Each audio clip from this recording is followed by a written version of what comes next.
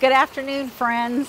It's such a joy to be with you on this beautiful, beautiful day, and especially here in the prayer garden of Blackwater United Methodist Church.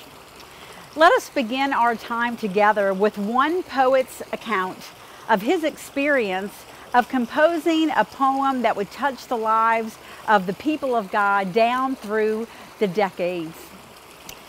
He would say that his words describe the greatest morn in history. One day in March 1912, I drew my Bible toward me.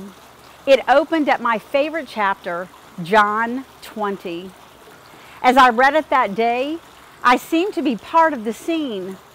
I became a silent witness to that dramatic moment in Mary's life when she knelt before her Lord, who has died and was buried, and cried out to him, "Rabboni!" My hands were resting in the Bible while I stared at the wall. As the light faded, I seemed to be standing at the entrance of a garden, looking down a gently winding path shaded by olive branches. I awakened in full light, gripping the Bible, with muscles tense and nerves vibrating.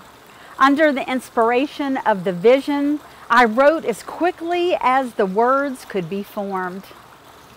In the Garden. This was published in 1912, and it's a gospel song written by an American songwriter, C. Austin Miles, who was born in 1868.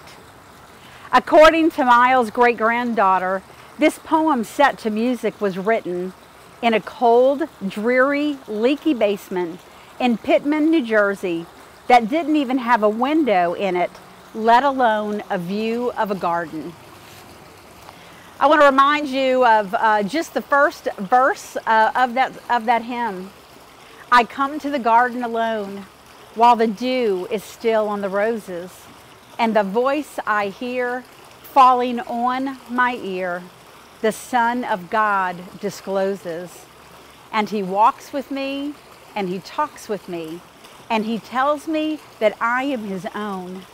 And the joy that we share as we tarry there, none other has ever known. As I sit here in this beautiful setting, I'm reminded that even when we are physically alone, not with another person maybe, God still walks with us, and God does still talk with us. As he met Mary that first morning of his resurrection, he meets his children, you and me, every single day that we open our lives to him. In this season of walking through and journeying through this COVID-19 pandemic, we all feel alone in a whole new way. We want to look into the eyes of our friends and our family, those who we have not seen for over a week, those who we have been separated from. We yearn to sit side by side, worshiping our wonderful, beautiful God together. We long for that time when we will again collaborate face to face with our colleagues and our co-workers. We crave learning together in educational settings, and our hearts ache for our children and our youth who are not socializing together in a real way. We all feel within us the desire to connect, the desire to be physically together, to not feel alone. But here's the good news, and we as Christians know that there is always good news, even in the midst of our darkest times. You are never alone. In the 34th Psalm of the Old Testament, we read these life-giving words. The Lord is close to those whose hearts are breaking. You know, I believe in many different ways, all our hearts are breaking right now. For the lack of being near one another, for the lack of not being able to give those who we worship with and work with and play with those hugs and those high fives, those spoken words that we can speak not 6 feet away from each other, but 2 feet away from each other.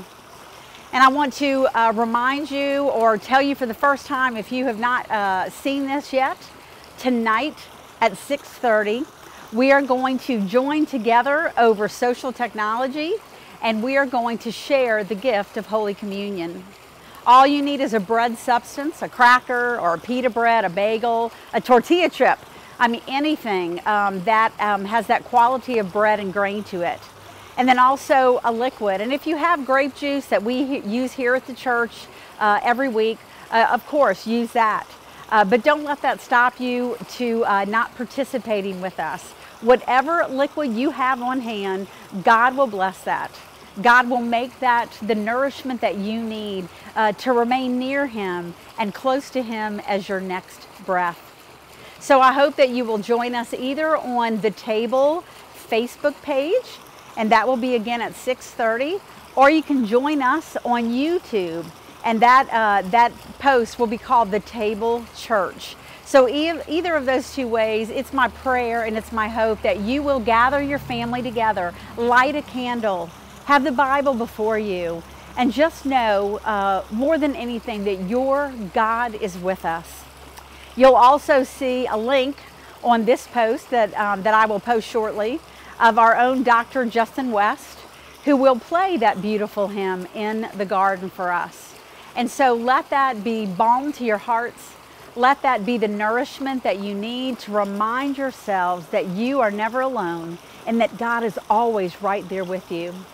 So as a way of closing our time in prayer, what I'm going to do is share an affirmation of faith that's in our hymnals that we sometimes use in the context of worship.